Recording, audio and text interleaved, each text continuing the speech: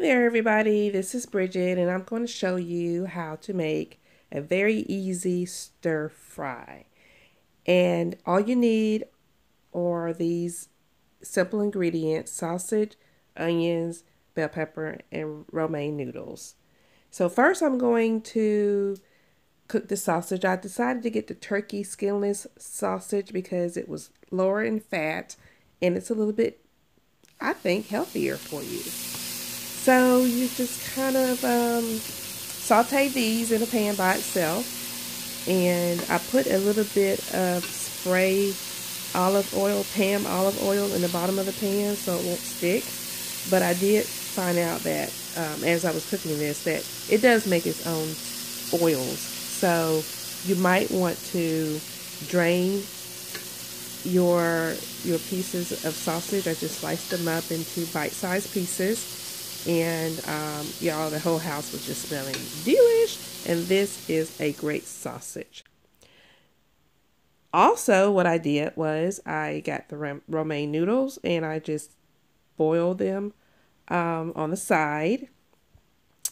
And the little packet that comes in there is high in sodium, so I used just a fraction of, maybe about 1/4 of the packet, just to give it a little bit of taste, but I didn't want all that sodium in there.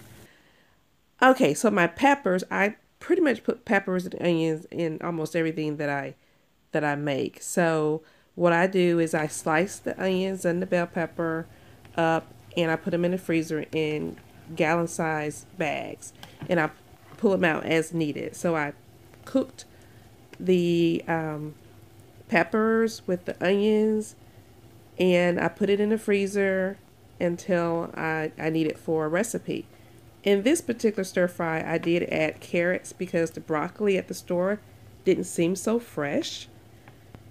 And this is your final result. Y'all, this was so good, and it's not too fatty, so you can cut your fat.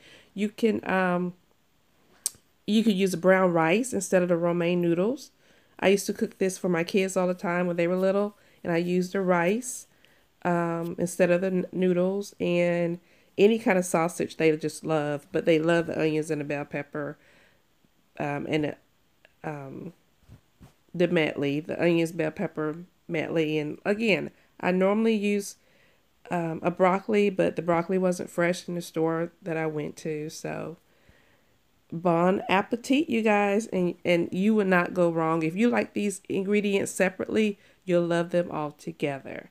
It was delicious, and I go ahead and try it yourself and try something new, try something different. Thank you for watching. You guys have a great day, afternoon, evening, and please subscribe.